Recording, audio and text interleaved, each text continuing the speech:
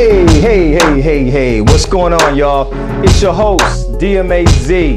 Welcome back to the Hitspot, man. Well, it's Russell Simmons. You watching Hitspot TV. Turn up the vote, y'all.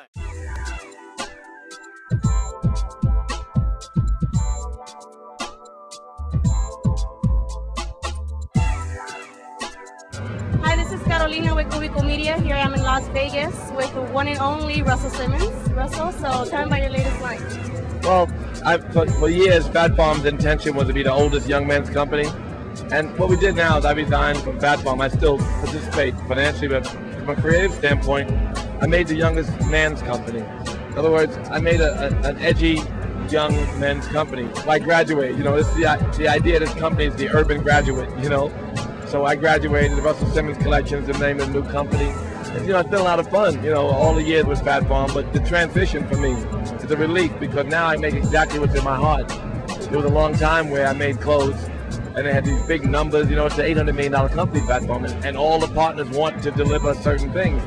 This is not calculated, this is from my heart. I love it, it's like getting a great response.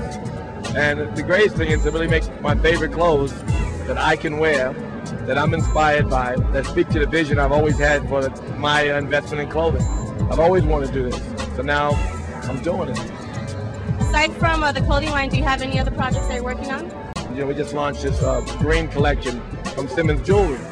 We're in Zales and Fortunoff and Cade and Gordon's and Sterling's and Macy's. So this jewelry, the idea is to raise money for Africa.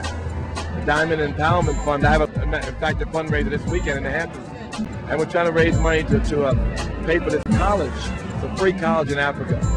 So anyway, that's one of the things I'm doing. But I have the Rush Foundation, and I have the Hip Hop Summit, which is where we use the artists. I have the Foundation for Ethnic Understanding. We had a fundraiser. It's about ethnic relations, Muslim, Jewish relations, so forth, that kind of thing. So I'm the chairman of that organization. Happy Hearts Foundation. We work with people, like the Katrina victims and so forth. So, I have a really full life. A lot of talented and creative people helping me do these things. So, I'm very fortunate. Well, thank you. It's always a pleasure. Thank you very much. Once again, I'm Carolina with Cubico.